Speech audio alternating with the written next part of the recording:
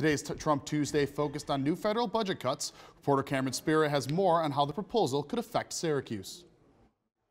After President Trump released his federal budget plan last week, there's been a lot of feedback from the local community. Mayor Miner led this week's Trump Tuesday and spoke about how Syracuse could lose some of its federal funding.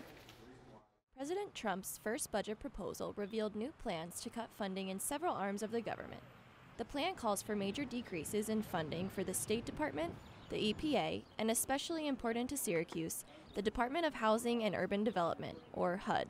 It would be devastating to our community, to the ties that bind us, from affordable housing to Meals on Wheels, to funding our community centers, to the work for our environment that the EPA does. HUD funds the Community Development Block Grant, which has provided Syracuse with over $54 million in the past decade.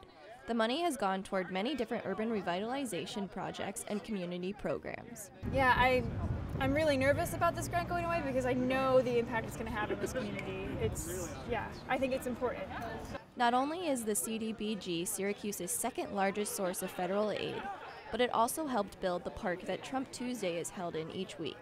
Within that cut is a total elimination of the Community Development Block Grant and the Home Investment Partnership Grant, which is really the bread and butter of our housing policy or housing funding in this city.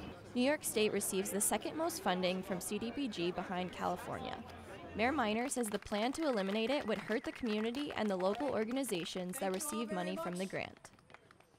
It would undercut the very fabric of our city and our community, and there would be real victims almost immediately. In introduction to the budget proposal, President Trump wrote that the new budget would cut wasteful spending and reprioritize federal funding. Back to you at the desk.